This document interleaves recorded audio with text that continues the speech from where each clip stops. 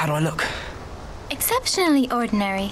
Some actors just desperately care about their character's appearance, and some just really want to break stereotypes. Whatever it may be, it always seems like the best choice in the end. We've dug into the smallest places to find some of the best moments an actor drastically changed their appearances for films and TV shows. Side note, we're covering a lot of Harry Potter throughout. Time to play dress up with our favorite characters. Number 1. Jason Isaacs played one of the most vile Harry Potter characters, and his initial wardrobe idea didn't really reflect that. Ridiculous. The original concept was to have Lucius Malfoy dressed in a pinstripe suit and have black and white short hair. Doesn't really scream evil, but luckily he spoke up to director Chris Columbus. There's no way he would cut his hair like a muggle or dress like a muggle. He demanded his character wear a straight black costume with long white hair. This combo became iconic throughout all 8 films. But Isaac's demands were not yet finished. On top of the initial changes, he asked for a cane to show the character's power and wealth. The snake on top with a pull-out wand? Well, we think that was just good research on his end.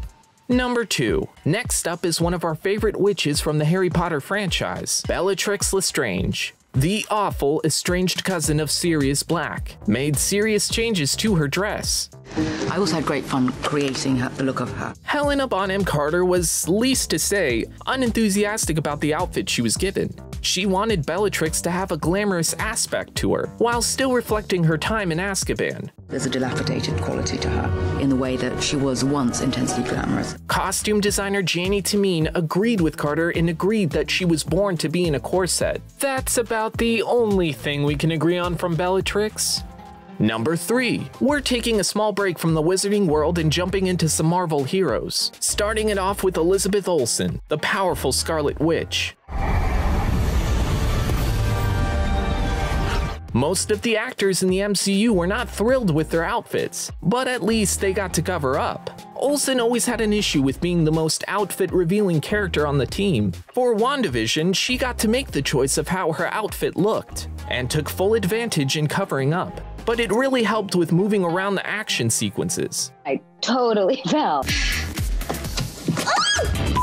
Number 4. I am not wearing this helmet. We were shocked to see Robert Downey Jr. drop this burn on his Iron Man costume. Hey Robert, would you mind putting on that helmet? No? Yes? No? Downey's opinion about his helmet started from the very moment he put it on. Having a real helmet and suit proved to be impractical for him and his comfort zone. He demanded that his suit be replaced with CGI, a very expensive option that producers were trying to avoid. When dealing with such a big star and symbol of the MCU, you gotta give in when it comes to their comfortability. He's not wrong for refusing to put on the helmet that nearly blinded him on set. I was absolutely blinded. That just sounds like a disaster waiting to happen. Filmmakers gave in to Downey's commands for a few projects, but once it came time for Tony Stark to assemble with the Avengers, they asked him one more time. Put 2 dots here and then you can paint it in later. Yeah.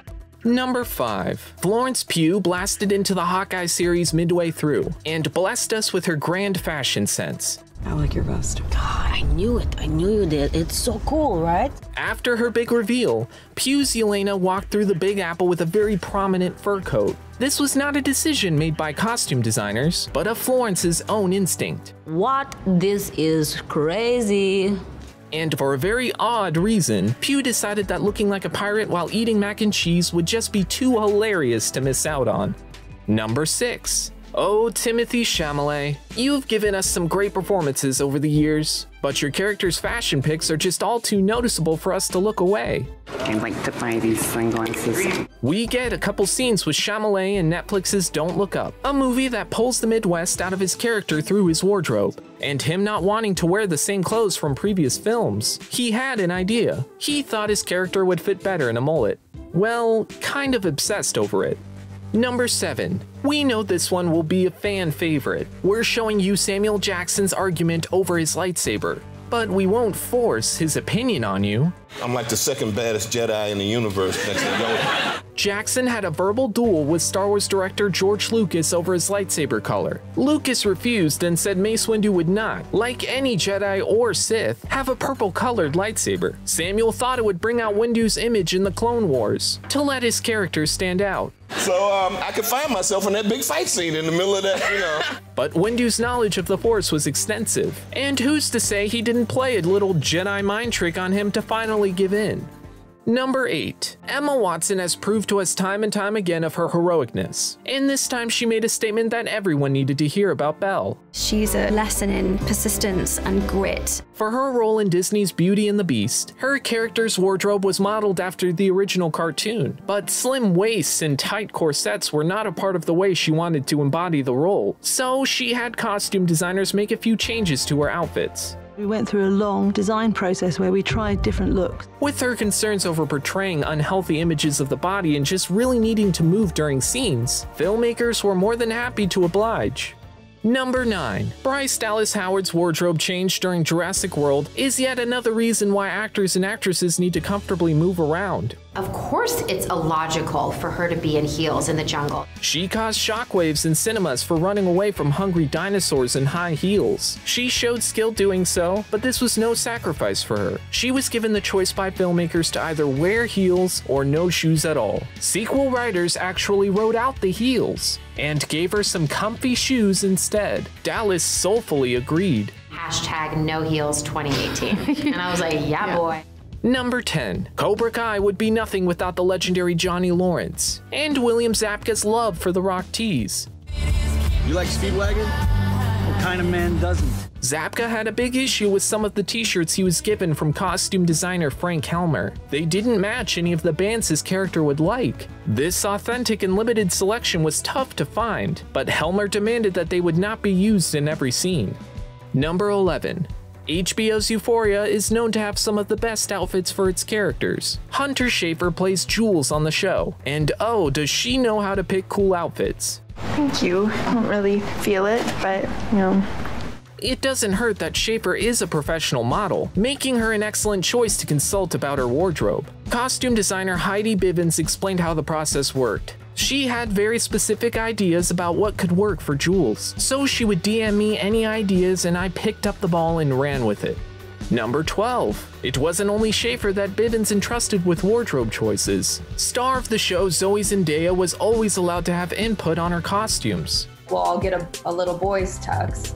So that's what we did. She not only gave her opinion on her character's look, but Zendaya gave Bivens the suggestion to have Rue wear little boy Hanes tops in episode 7. Rue would never care about what she wore, so this pretty much worked with the scene as a whole. I feel amazing.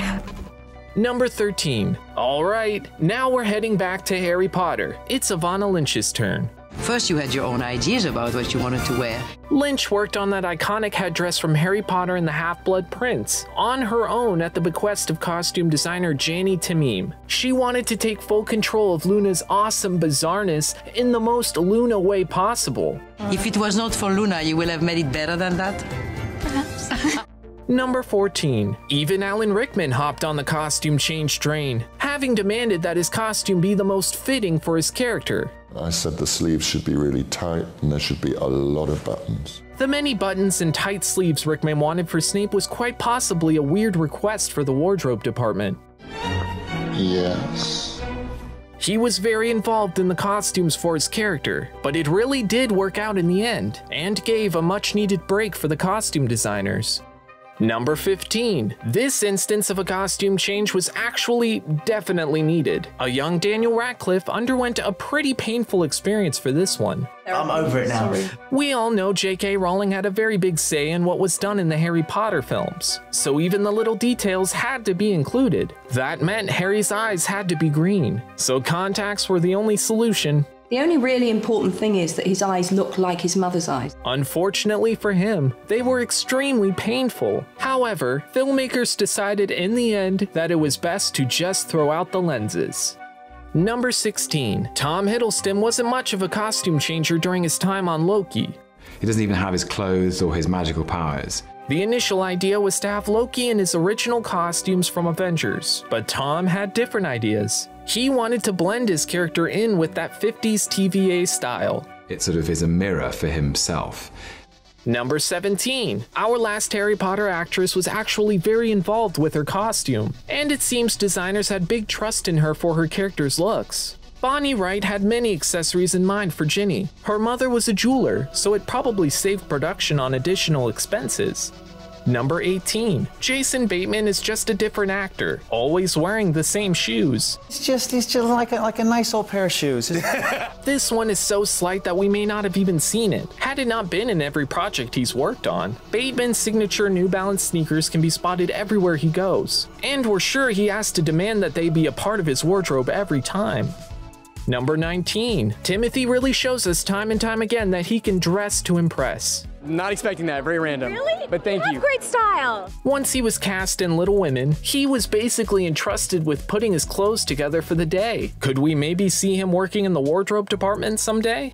Number 20. We remember binge watching Netflix's Queen's Gambit and loving every second that Anya Taylor-Joy was on screen.